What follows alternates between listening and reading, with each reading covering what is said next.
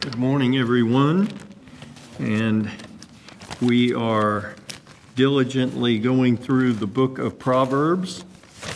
And we are in Proverbs chapter 30. We are studying this words of this wise man, Agur, who is the son of his father Jacob, who gave him originally the wisdom that he possesses. And now we come today to a passage that you're probably already familiar with because it is the only prayer in the book of Proverbs. Pray like this and you will pray with wisdom. I would like for you to set a tab at a text that I want to take a moment to get off the highway, take the exit, and look at the view. I think it'll help us in understanding verse 6, and it's Acts chapter 17. So if you will set a tab at Acts chapter 17, and then we begin our exposition, Proverbs 30 and verse 6. Do not add to his word, otherwise he will convict you and prove you to be a liar. Here's the prayer. Verse 7, you know it already, don't you? Two things I ask of you, do not withhold them from me before I die. Verse 8, a deceitful lie keep far from me. Poverty or riches do not give me. Provide for me my quota of food. Interesting word, quota. Verse 9, lest, or you may have otherwise, it's a summary. I may be full and disown, deny, and say, who is the Lord? Or I may become poor and steal, and so do violence to the name of God. We have two becomes in our text this morning, in verse 9 and in verse 10. Remember the word become. It's a transition word. It's not one, it's not two, but it's between 1 and 2. We're transitioning. Here is 10, and it starts a new section of wisdom. We are through with his conclusion on the prayer. Do not slander a slave to his master, otherwise, or you may have lest, he may curse you, and you, and here's our second become, our transition, liable. I think those becomes are important. That's why I picked them out to show you today. Well, here is our exposition, Proverbs 30, beginning this morning in verse 6. This is Agur. We are learning about him. He has told us in the past that he has no knowledge, he has no ability to understand. He is void of the knowledge of God. But he also tells us, verse 1 and line 3, and we have adapted a different translation than you have in the King James or the New American Standard. You do have it in the NIV, which is a newer translation, and you do have it in the English Standard Version. It's a pickup from a line that was translated from the Protestant Reformation by a scholar. So if you have something different, just listen and see how it fits the argument that Agur is making. He says he is weak, he says he knows nothing, but he tells us in line 3 that he's going to prevail. He's going to prosper. He's going to move on and move forward. We are learning how he is doing that.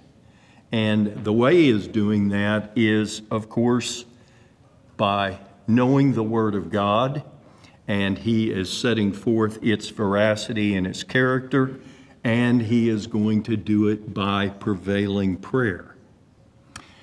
So, beginning in verse 6, the Hebrew Bible of which Agur is referring to is not what you have in your hand or on your lap, because they didn't have Hebrew Bibles back then.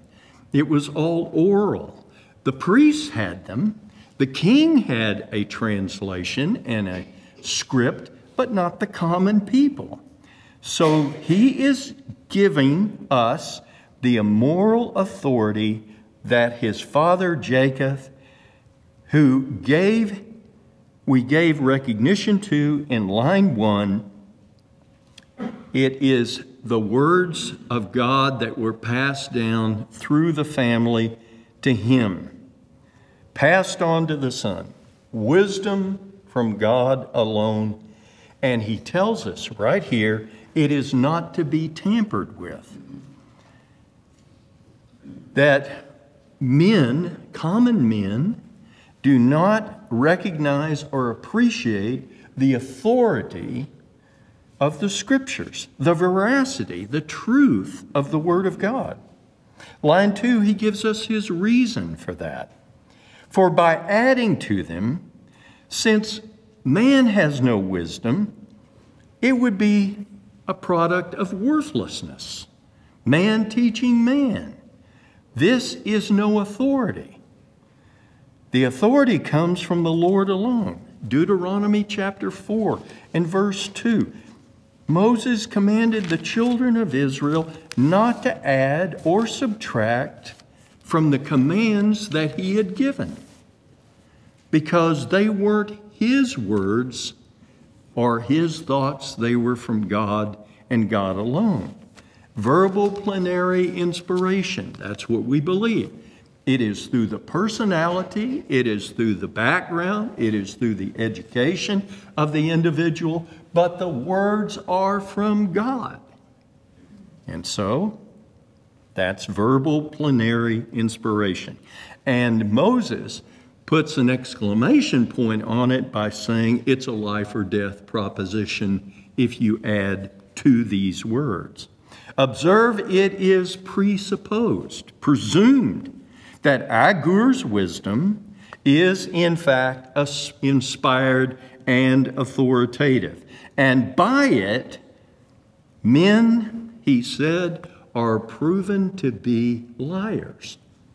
Now, I stopped and pondered that. You have to ponder these thoughts. How do you prove men to be liars? Well, you use the Scriptures. That's how you prove it. And that's why I want to divert your attention for a moment to how the Apostle Paul instructed us to deal with outsiders in Acts chapter 17. What would we set forth as the proposition?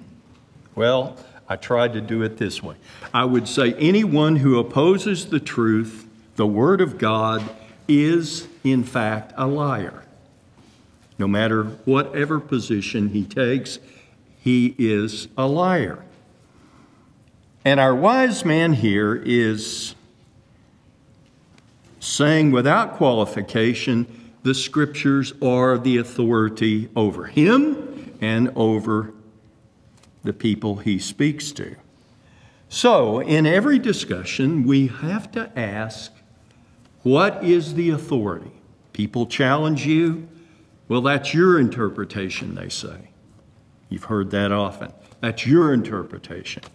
Well, we want to ask, well, what is your authority? Is it man? Is it your high IQ?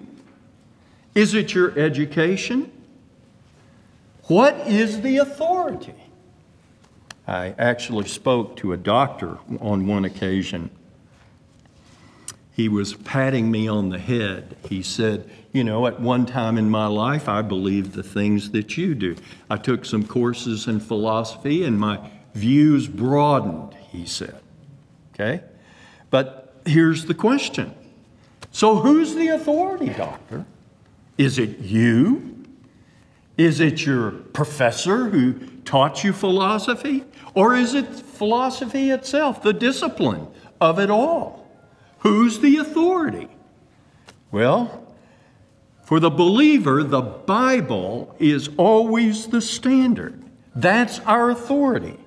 The Word of God is Amos's plumb line by which everything is measured. So the apostle reasoned in the synagogue with the Jews here and the God-fearing Gentiles in Acts chapter 17. And so let's take a moment and let's look at his argumentation, proving all men to be liars universally. Who is he speaking with?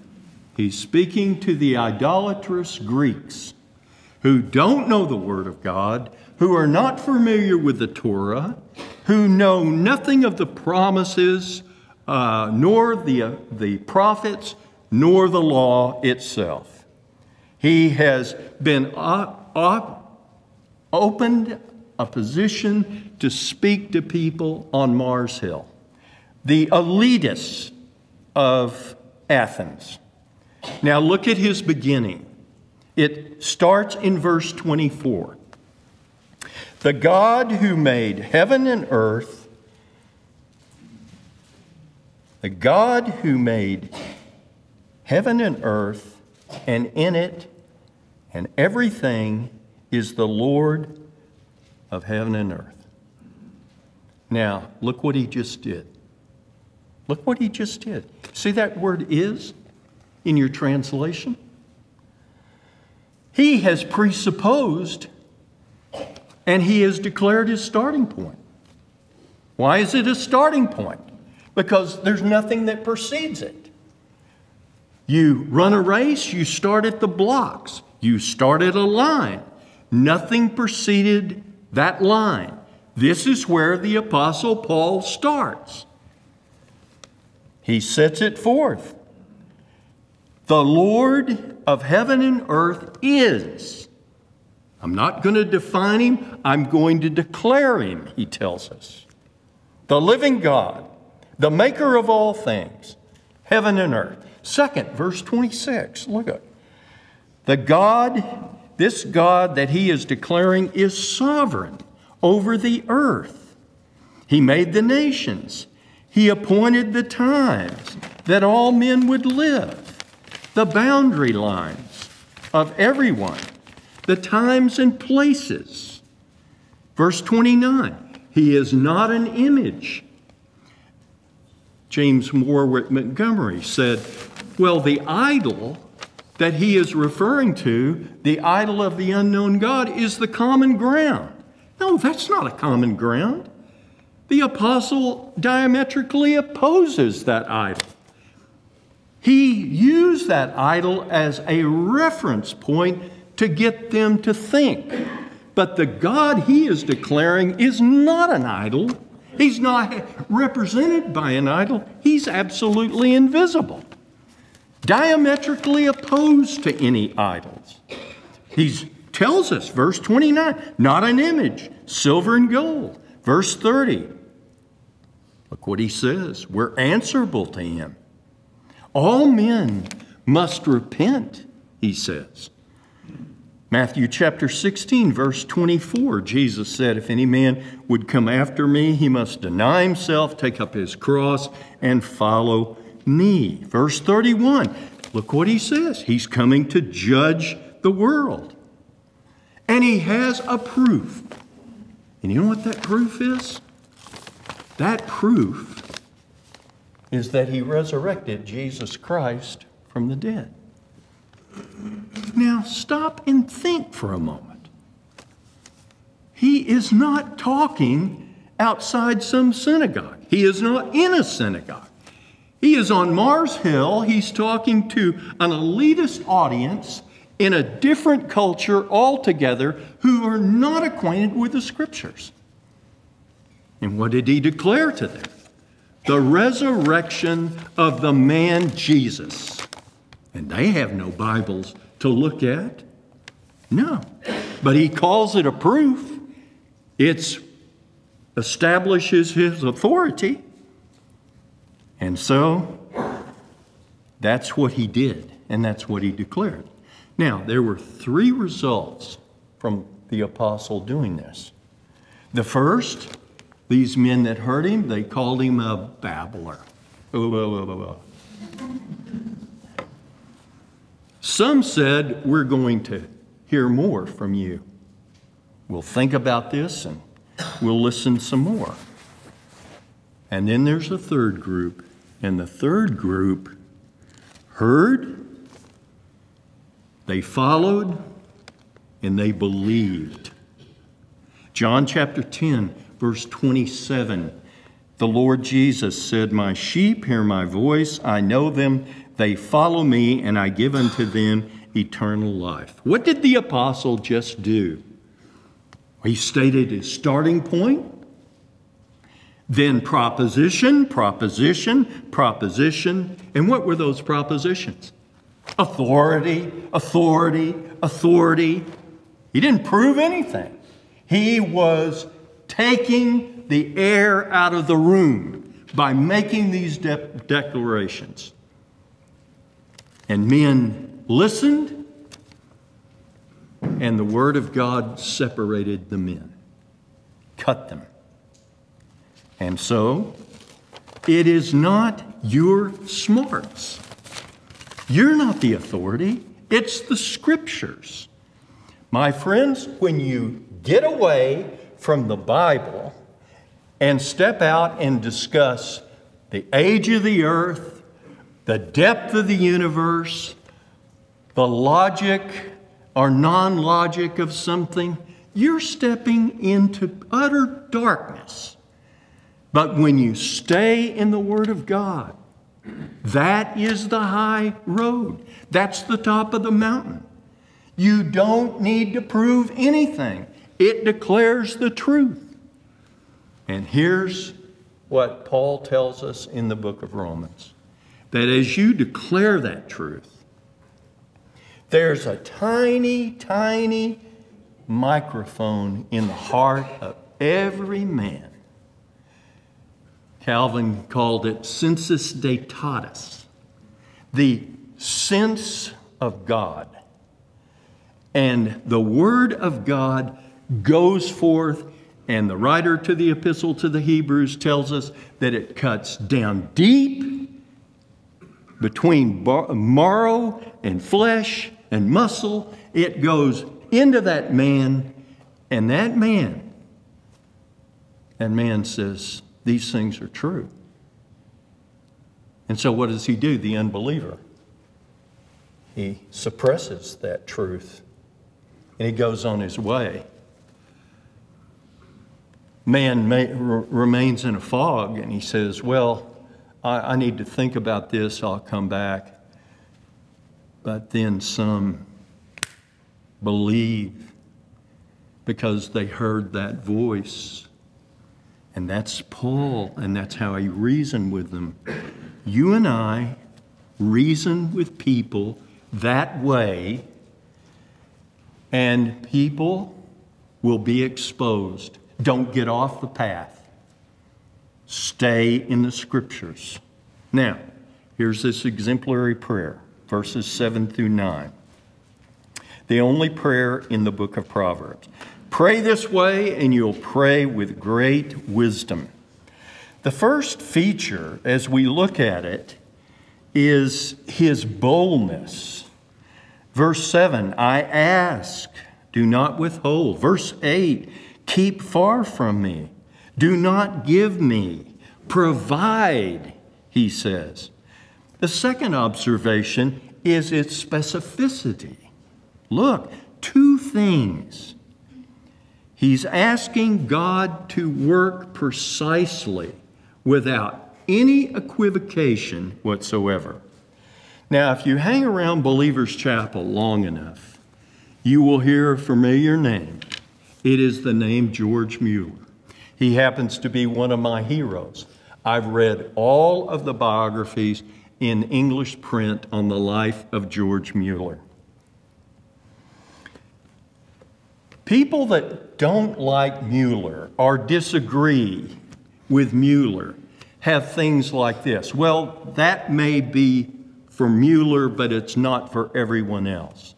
They really don't understand the story. So I'm going to give it to you, compressed for a moment. Mueller was a pastor in Bristol, England. He had a large congregation, but he noticed over time people would not meet. They would not assemble themselves with one another. And so he would go visit these people in their homes, and they would say the same thing. He heard it over and over. Mr. Mueller, I work 6 days a week. Mr. Mueller, I work 7 days a week. Mr. Mueller, I'm working all the time. I have no time to go to church. I have no time to listen to the Word of God or prayer. He said, and that's when God put it in my mind. I wasn't thinking about orphans or building orphans' homes. I was thinking about a demonstration to people. And here's the proposition of his demonstration: that God can do more for you than you could ever think you could do for yourself. So for you grinders out there, listen to Mueller. Here's what he did to demonstrate it. Psalm 68:5, I'm a father to the fatherless. Okay, enough said. I'm going to take God at His word. And I'm going to demonstrate to people that by His power alone, and not men's, God will do a mighty work more than men could ever conceive for themselves. And so, how did he start? He began to pray. Prayed specifically. God put forth a demonstration using the orphans that run all over Bristol, England. And guess what happened? A penniless seamstress. Think about that. She had very little money, meager life. She got an inheritance, and she said, Mr. Mueller, God has prompted me to give you this money. I don't know what for. No one knew what was in Mueller's heart, but God has prompted me to give this to you. She set it on the table in front of him. He said, no. You need this money for the rest of your life. Remember, he said that. He held the money for 3 days. He prayed earnestly that she would come and take it back. But God had other designs. You know, I heard Dan preach 25, 30 years ago. And he used the illustration of Luther's silver cup. Luther had a silver cup. And Luther was known as a very gregarious and generous man to people always. And he gave away this silver cup to a friend. And Dan's point was that Mrs. Luther, Katie, wasn't very happy with him about it. She was angry. He gave away the silver cup. But Dan's point is, believe me, she's not missing that cup now, standing in heaven. Well, believe me, this penniless seamstress, she missed nothing. She was the ground floor to a worldwide work. And who would God choose to do that with? A billionaire? A tech billionaire? Owns airlines? Owns half of Wall Street? No. He takes the weakest thing to make one of the greatest things. Think about your life. Think about what God can do with and through you. And so Mueller said, I'm going to demonstrate to people everywhere that God can and will do more for you than you can do for yourself, and that's why he would tell no one of the needs of the orphan's home. And he went out, took that seamstress money, he bought property, he started building. And guess what happened then? Gifts came. What are you building, Mr. Mueller? Building an orphan's home. Okay. What else? That's it. That's it. End of story. And gifts came in. Mueller said from all over the world. He kept meticulous records.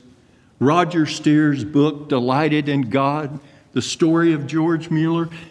He has all of these pages in journals of the exact amounts that came in. This and that and this and where they came from. He didn't know half the people. Did God test him? Oh, yes, he tested him. Did he test the orphans in the home? Oh, yes, he tested them. Did they lack? Never. Did God prove to be the father to the fatherless? Absolutely. Now, my friends, you want a wise prayer? Here's the wise prayer. He says two things, very specific. And he prays for a reason. We'll see that in just a moment.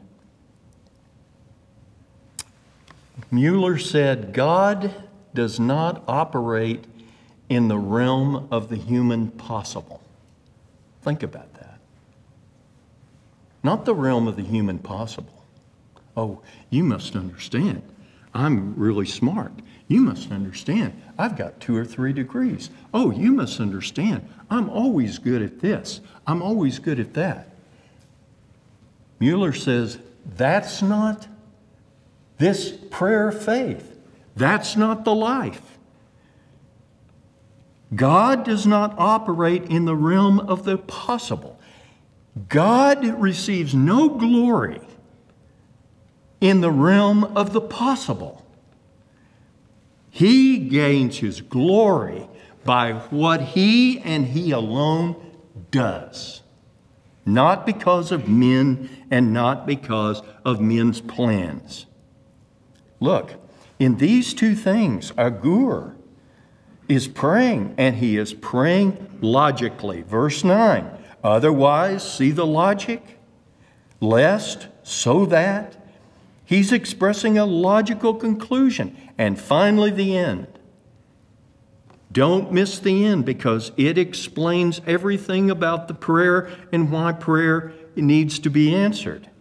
He says that God would be dishonored, profaned,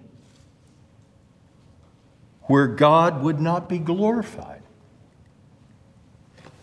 You want a prayer that is expressed straight to heaven?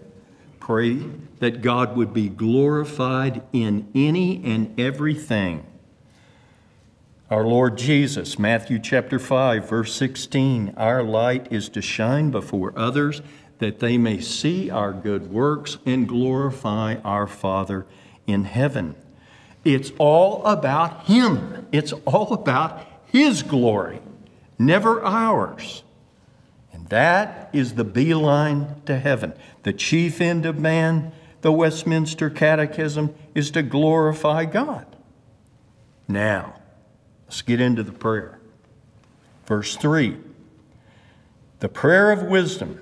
Verse 7, he said, I ask. Now, let's stop right there. Who's asking? Who's asking? Is it the qualified man? Is it the strong man? No, it's the weak man. It's the man who has nothing. It's the penniless seamstress that was the first gift to the orphans' home in Bristol, England. It's the weak. That's who's asking. He is the weak man of verse 1, line 3, who says he will prevail, he will break through, he will overcome, he will conquer. George Mueller's impossibility. That's who is asking. God's power begins where man's strength ends. And so, how does Agur progress? How does he prevail? He has listened to wisdom. He has absorbed it. He has memorized it. It is God's word, and now he is going to apply it by prayer. Verse 7, praying. Praying and praying specifically. James 4:2, you have not because you ask not. Notice the imperative. I ask of you, do not withhold from me, earnestly, passionately, intensely. Charles Bridges, in his commentary on Proverbs, says he prays like the dying sinner. I love that. Before I die. So here's the way I've tried to incorporate that prayer in my own life. I say, Lord, here is my request, and do it. Do it now. Do it today. Do it this hour. Do it this minute. Because I may die and not see the answer. And I want to see the answer because I want you to be glorified in it. That's how this prayer changed me. Before I die, pray that way. You pray with wisdom. Pray with a recognition of pending death. Do it now. Show us your arm this minute. Cecil John Rhodes was the great British scholar, multimillionaire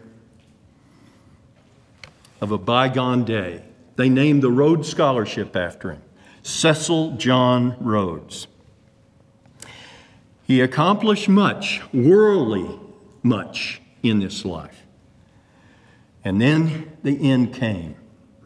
And men recorded his words because he was a brilliant man and had great insight into doing many, many things. So they recorded his words. He was about to die. Here's one of them. So much to do, so little time to do it. So much to do, so little time to do it. Now, I put that quote up on the left side of the page, and right next to it, I put the quote of Jim Elliot, who was speared in the river trying to reach the Auca Indians. And here's what Jim Elliot said. He said, live your life in such a way that all you have to do is die. Cecil John Rhodes, a man of much accomplishment. Listen to the frustration. He had that big brain. He could see all these things to be done, and he's not going to get his hands on them.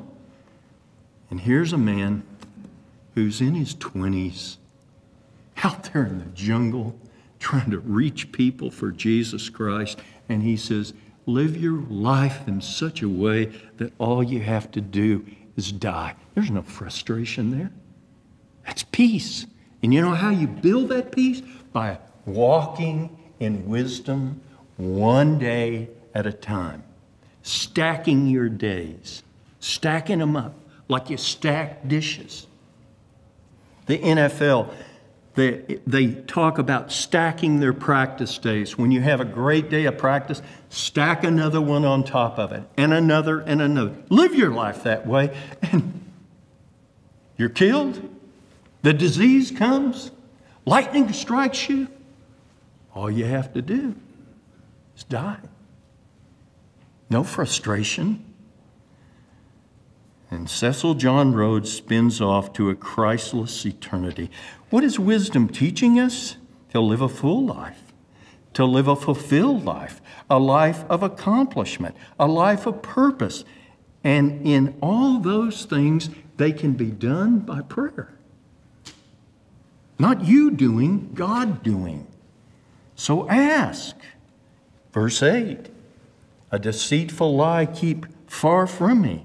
If your translation reads, remove from me, keep far from me is the better translation, because this is the exact construction. Now, when I say the exact construction, here's what I mean.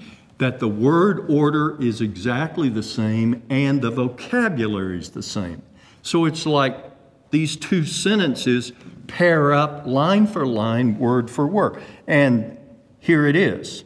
Proverbs 4:24. Rid, put away, crooked and deceitful talk. And here it is. Perverse speech, keep far away from me. Now, if you think about it, there's a big difference between remove from me and keep away from me. Remove from me indicates a change within himself. Now, let me clarify. That is New Testament sanctification. That's called progressive sanctification, that you are actually being conformed into the image of Christ. That's New Testament doctrine, and that's New Testament truth. My point simply is that that's not what's being taught here. This is another idea, and so we're going to separate. Keep far away from me. It's more of the idea of providential removal from hindrances. The deceitful lie or liar.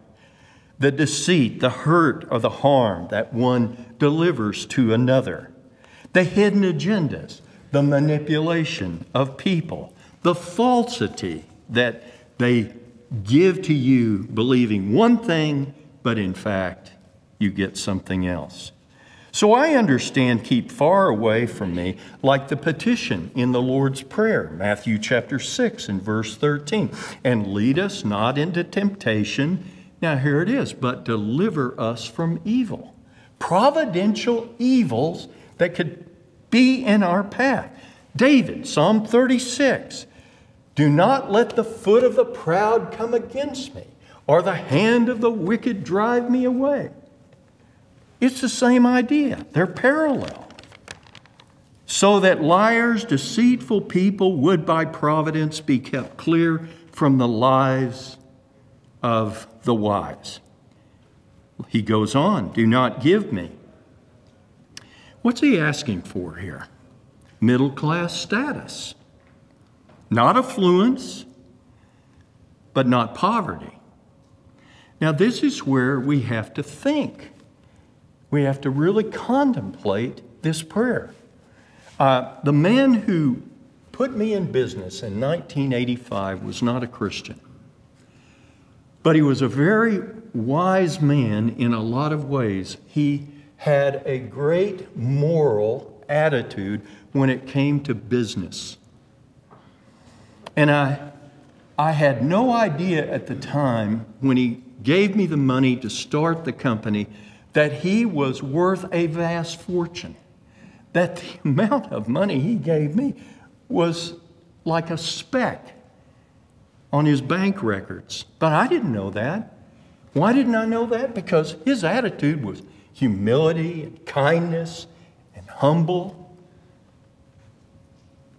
This is an attitude that we need to adapt for wisdom, whether you have money or you don't have money.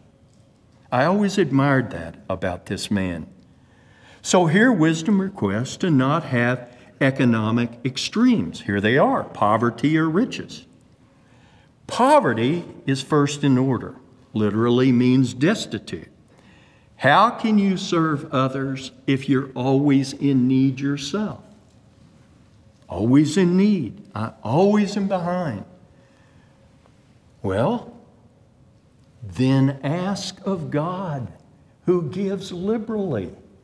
Ask Him and be specific about it. Don't you have a desire to do that? That you could foster more things from yourself for the kingdom? Here's the second item. riches. Now, in a capitalistic society, that's the goal, right?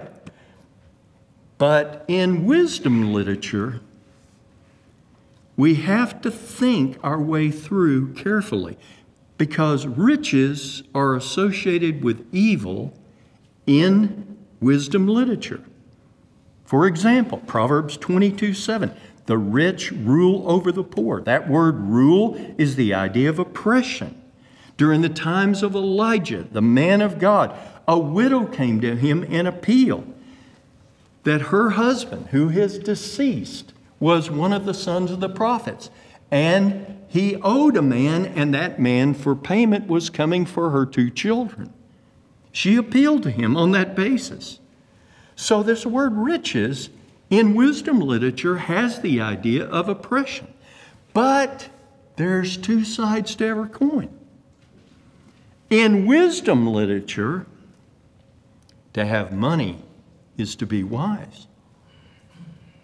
It's associated with wisdom. Go to the ant, thou sluggard. Consider her ways and be wise. She has an abundance. The ant has saved up a big portion of abundance for the future. So, with those 2 things true and congruent, we have a tension. How do we resolve the tension? By asking, what is this man Agur praying for? What is he praying about? Here's his prayer alluding to. I think it's a recognition of what he already told us in verse 1, line 3. He's a weak man. He's a depraved man. With wealth, men can do crazy things. Forget who they are. Forget where they came from. Think they're better. Treat people differently. I'm unique. I'm special. And that attitude is ugly. It's offensive. And in the Proverbs, it's an abomination to God. The God who has given you everything. What He alone has put at your disposal, in your possession, you are to use it for Him. And that's not just money. That's time, energy, talent. It is your skill. Put it to work and serve Him in all kinds of ways. Now, look at this last line, provide. Your translation may read give, feed. It's an interesting word. It's used of wild beasts tearing the flesh, eating up, consuming another animal. This verb tones it down here, so we translate it to cause or to receive or just to provide. Provide my portion, my quota of food. Now that word quota is interesting as well. It occurs in an interesting place in Genesis chapter 47 and verse 22.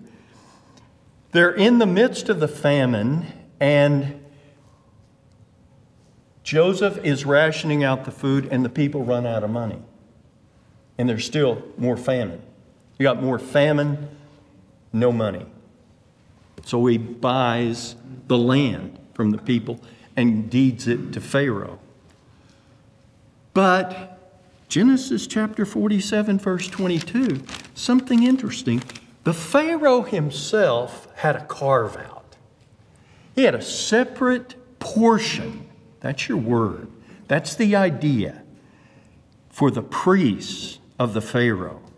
He had a separate arrangement with and for them so that they could be fed. So here's the conclusion.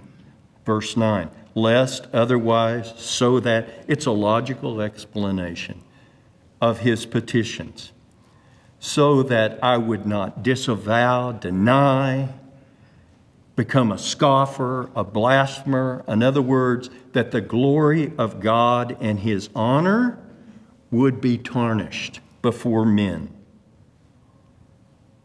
You know what he's praying? He is praying that God's will in His glory be accomplished over his own personal wishes and desires for himself. You know why that's important? Because that's exactly what our Lord Jesus prayed in Luke chapter 22:42 when he said, "Not my will, but yours alone be done." So, what's he talking about? If he were to forget the Lord, not bring him glory, he would be stealing, do violence. And to do violence to whom? To God, to besmirch, to defame. And that might convince others to do the same thing. Then his light would not be shining before others, and men would not be praising God for his good works. So what is the action of a fool? The fool in the universe that is created by wisdom, by the providence of God, he's on borrowed time, my friends. He's on borrowed time. He takes a clock and he stops the hands and he tries to bend them back. What do you do when you do that to a clock? You break it on the inside. That's what the fool does. He doesn't go along with the way the universe has been built in wisdom and the way it flows. No, he's a fool. He's going to go contrary to it, and he breaks, not the clock. He breaks. God breaks the fool. God shows men to be liars. God is to be honored above all things. And when you do that, and you pray like that, then you have the spirit of George Mueller,